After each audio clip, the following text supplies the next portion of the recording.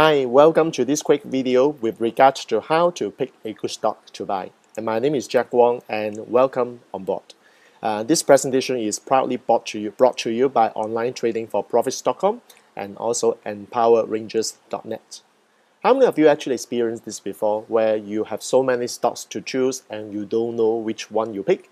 And how many of you actually realize that there should be a systematic way for you to pick a good stock to buy as quickly as possible?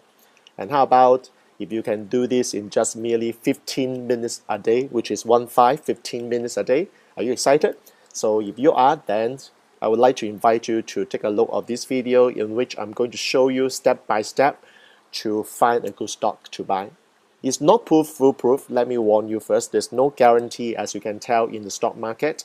And what I'm sharing you requires you to practice. There's a saying that practice actually makes improvement. Okay, I was told that practice makes perfect. Not very true for me, because if you said you are the best already, there's no incentive for you to move along. So let me give you the legal disclaimer first, since this content relates to trading, and I'm showing you because everything that I'm going to share with you is for educational purposes only. We are not here giving you any form of investment advice. Okay, so if you agree, let's begin with this discussion. There are actually about 8 steps that you can use, and I call them 8 rules. The reason why I use the word rule is that you are able to follow them without any objection or without any subjectivity in play, without thinking that you are able to change the rule as such, and etc. etc. Okay, so these are my 8 rules for you. Okay, to pick a stock that has good fundamental. Number 1, you can of course find your own list, or you can actually obtain a stock from IBD Investor Business Daily 50. There's IBD list 50 that you can pick. 2, I'm looking at earning estimates. 3, number of analysts. 4 is earnings surprise. 5, the 5th rule is EPS trends. 6 will be growth estimate. 7, ROE, which is a ratio. Number 8 is PEG ratio, PEG ratio. Okay, so let me go through these 8 steps one by one. And I'm going to show you an example how you can find such information totally free of charge. Okay, are you excited? Let's begin. Okay, rule number 1. First of all, you may want to subscribe to IBD 50, which is a monthly service. You have to pay about $28 a month, US dollars. While it's a chargeable service, what you will need to do is to obtain the list, and you are able to choose 50 stocks.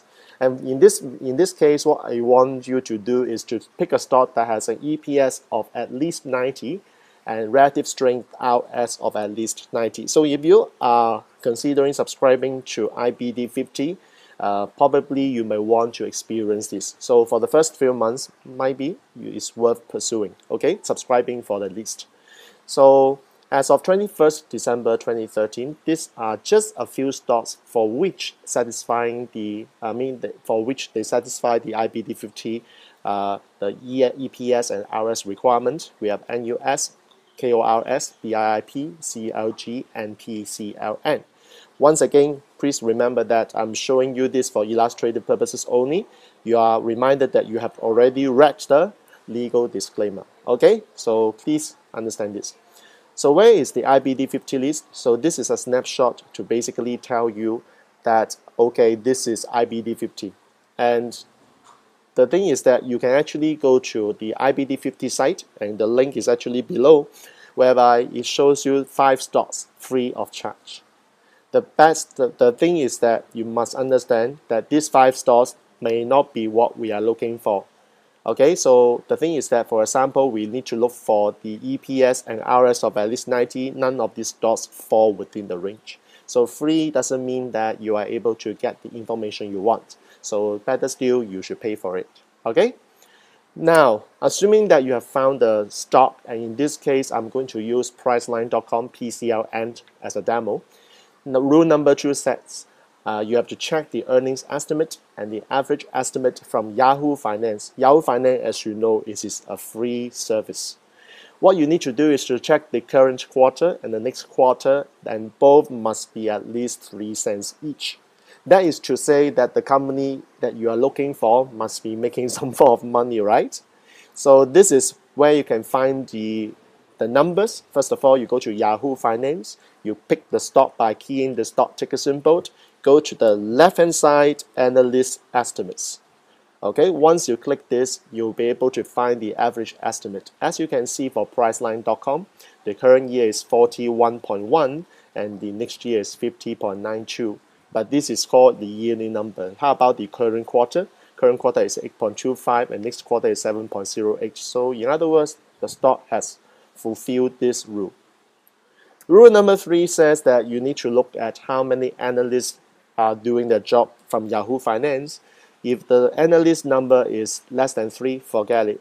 If this is between 3 and 9, that's ideal, but too many may be a problem. So if there are more than 9 analysts, you need to understand that there might be some problem, because don't know why, this is just a gut feeling that more than 9 is not very good. So between 3 and 9 would be ideal. But you know what, if it's more than 9, you can still look at that. You can still say that the rule has passed, but you need to watch out.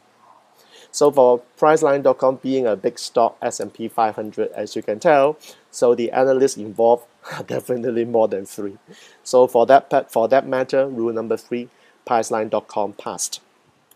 So rule number 4 talks about earnings surprise. Earnings surprise basically is the mistake made by the analyst. When they analyze the stock, they think the earnings will be there, but the company announces an earning that is much more than what the analyst have done. So in other words, the analysts have actually made mistakes, and we want to look for this kind of positive earnings surprise. While 0 means no mistake is still fine, we still want to look at positive earnings surprise. So that means if the analyst is looking at this level, the company announced the earning better than the analyst estimate. So we need to look at the last 2 quarters with positive earnings surprises.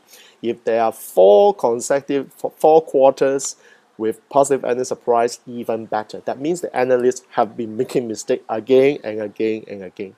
So let's look at Priceline.com. As you can see, for the last 4 quarters, guess what happened? Every single quarter, the analysts make mistake, and the earnings surpassed what the analysts have said. So that stock, Priceline.com, has met rule number 4. Rule number 5 says the EPS trend should be increasing or at least stay the same from bottom to top. In other words, we want to see the earning per share is going up. Okay, so for that matter, what we want to be precisely looking at is to compare the current year's EPS estimates and also next year's EPS estimates. Okay, to look at this with the reading 90 days ago. So let me show you the chart. How does it look like? So as you can see, 90 days ago, current year's estimate is only 40.09 and now 41.1. So that means there's an improvement. For the next year's estimate, 49.28, that was 90 days ago, and 50.92, that is the current estimate. So therefore, Priceline.com has passed rule number 5. Rule number 6 talks about the growth estimate for next year and also the growth estimate for the next 5 years must be at least 20%. Now, here's the deal. If the reading is very close to 20, we do need to look at the earnings surprise, because we do allow some form of adjustment based on the earnings surprises. Now, for this matter, let me show you how it works. Now, Priceline.com, next year's estimate is 23.9%, so it is above 20%. But you can see that the next 5 years was 19.53, so it's like 0.47% short of 20%. But if you remember rule number 4, we talk about earnings surprise. You can see that 7.1%, the earnings surprise was positive 7.1%. So if we come back to rule number 6, if we say that plus or minus 19, using 19.53% plus or minus 7%, we should be able to hit the 20% bar. So in other words, we can say, well, you know what, next 5 years earning estimates surpass 20%. So rule number 6 arguably has passed. Because if you set a very stringent way, it might be the case that you can't find any stock. So this room for improvement adjustment is required so that you allow some stocks to fall into your baskets. Rule number 7, which says that the ROE, which is a return on equity, which is a financial ratio, must be at least 15% or else we will reject the stocks. So let's look at Priceline.com again. Now, for you to look at ROE, you need to go to key statistics. Just now we were at analyst estimates. Now we are at key estimates. So right below you should see ROE, which is 35.7%. So you see rule number 7 for Priceline is passed. Final rule. Now this rule is important because we are going to give the stock a grade. Okay, so how do we grade the stocks? We use PEG ratio, price earning growth ratio, which is also available in Yahoo Finance. So if we see the PEG is below 1, we say the stock is cheap. Cheap means compared with the value, the stock price is cheap. So there's room for growth. So we'll give the stock a grade A. If the PEG is between 1.01 and 1.5, we'll still say that it is a good buy because it is not so cheap compared to the A stock, yet it is alright. If the PEG is between 1.51 and 2, we say that the stock is getting expensive for the value we get. So it's not so good, yet it is still a buyable stock. But if PEG is way above 2.0, sorry, we'll just ignore the stock, we'll reject it right away. So here's the deal. If we have found 10 stocks, some are grade A, some are grade B, some are grade C, what do? We will tend to buy the grade A stock first.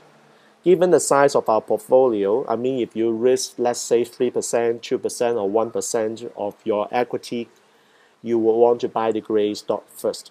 Only if you have finished buying the grade A, you look for B and C, so there is a step process in between. Okay, so once you have found the list, for example, Priceline.com, what do you do next? Before that, let me show you the table. You can see PEG for Priceline.com is 1.48, so we'll say that PCLN is a grade B stock. Okay, so this is what the next step should be in my opinion. Once you have picked the stock, are you going to buy? Not really. Okay, why? Let me think about it. If I want to buy a stock using the fundamental analysis, I found PCLM for example. How about looking at the chart and let the chart tell us when to get in and how do we determine the stop loss? In other words, when we know the entry price, when we know the stop loss, we know how much is the risk and how many shares we can buy. Isn't it a very good money management by knowing this in advance? Are we patient enough to get into the position? So these are the things that you may want to look into it. So when you found a stock, it doesn't mean that you will buy it straight away. You've got to use the technical analysis to help you to get in, and more importantly, helps you to know when you have to stop out if you are wrong. Make sense? So I hope that you enjoyed this, and we'll talk about the technical analysis in other videos. I will prepare for it, so be patient. And thanks for watching. If you have any questions, comment, observation, you can always send me an email. And of course, please visit my other websites and membership sites to check out my offers for you. Okay, so thanks very much for watching. This is Jack Wong. I'm signing off now, and bye-bye.